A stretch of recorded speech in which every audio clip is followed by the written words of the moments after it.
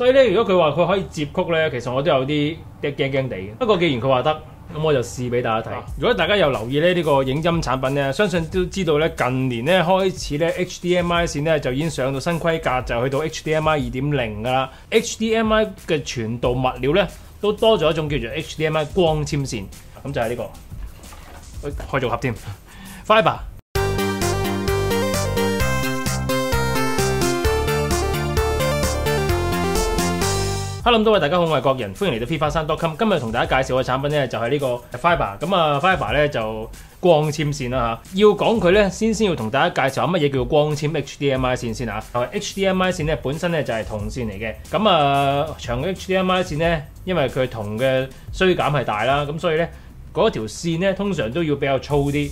咁大家都知道㗎啦 ，HDMI 咧呢啲咁嘅頭咧，就你一定要成條入線就可以過到喉嘅。咁有咁粗，有咁硬。有咁易斷，咁好多時咧就唔好意思啦你點長點勁都好啦，大家都知㗎啦。HDMI 個頭其實都幾纖薄㗎，如果呢條線一硬粗嘅話咧，好容易就會啪斷咗㗎啦。有玩開家庭院都知道啦，可能你買條 HDMI 長線，買條靚靚地嘅，閒閒地都4、5千起標啦。咁可能去到最尾發覺咧完全唔得嘅或者睇一輪先，跟住後來又唔得，因為佢開始 bad contact 啦。咁好啦，去到早幾年啦，咁啊 HDMI 終於有光纖版啦。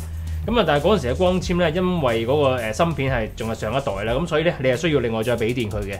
咁而且非常之昂貴，差唔多都要講緊貴起上嚟嗰啲都要成皮嘢嘅，成萬銀㗎。走線都要好小心，雖然佢有，但係咧佢個轉動嘅屈曲咧、摺曲咧有個限制嘅。如果你摺得太曲嘅話咧，都係會斷嘅。咁你知光纖一斷就玩完㗎啦，成條線玩完㗎啦，冇得收冇得成㗎啦。所以咧某程度上咧都係富貴人家嘅玩意啦。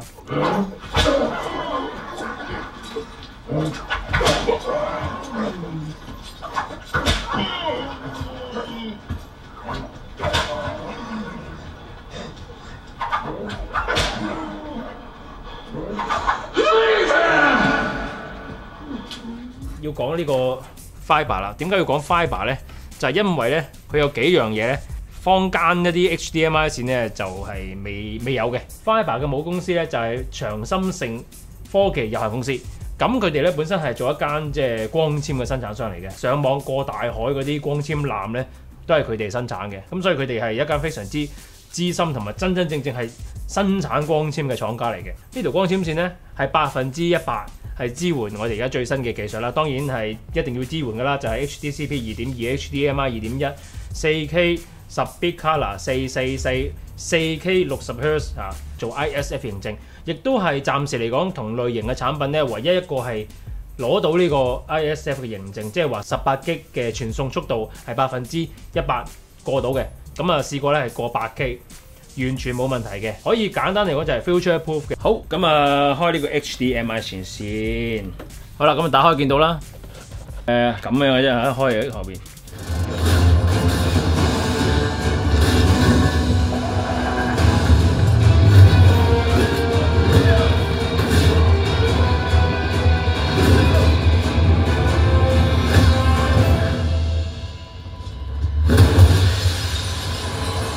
咁另外咧就呢條光纖線咧，仲有一個特色就係咧，佢係非常之接受到屈曲嘅。佢亦都係呢個世界上咧，應該係唯一一條係可以做到180度屈曲，而完全係唔影響到佢傳導嘅。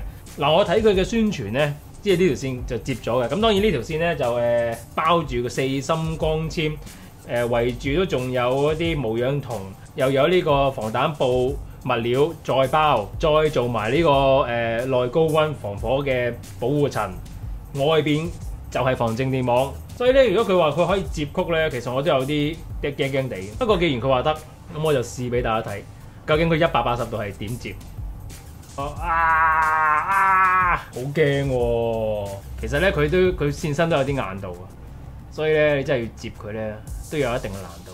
喂，嗱咁樣咧，我覺得已經好犀利啦。我真係佢因為佢硬啊，我唔想再大力咁握落去啊。但係咁樣咯。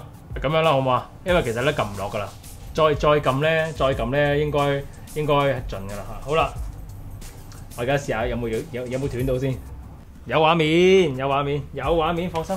咁樣摺都冇事啦，過關。有方向性嘅要求嘅，咁啊好易睇嘅啫。基本上咧就係呢個就係 source，呢個咧就係顯示器1同埋2嘅，應該就唔會搞錯噶啦。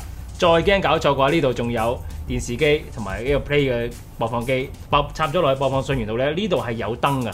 咁佢係會有顏色嘅嚇，有綠色、藍色、紅色，分別就話俾你聽咧，未接唔到，同埋順利通過有信號嘅。咁所以咧好難接錯㗎啦。接線呢個位咧，仲有盞 LED 燈喎，咁先準。但係其實我又見唔到有燈口喎，咁犀利嘅咩？真係有盞燈喎，哇！真係好神奇啊！咁你咪變咗插線嗰陣時咧，就可以照到清楚個位咯。仲有一樣嘢咧，就係光纖線咧嗰個速度咧係非常之快嘅，完全係接近冇延遲咁滯嘅。咁啊，所以 HDMI 傳送信號咧，即使佢係傳送一個好大數量嘅影音信號咧，都一定係非常之快速，同埋咧嗰個衰減係近乎零嘅。咁所以咧就呢一點咧就係光纖嘅優勢咯。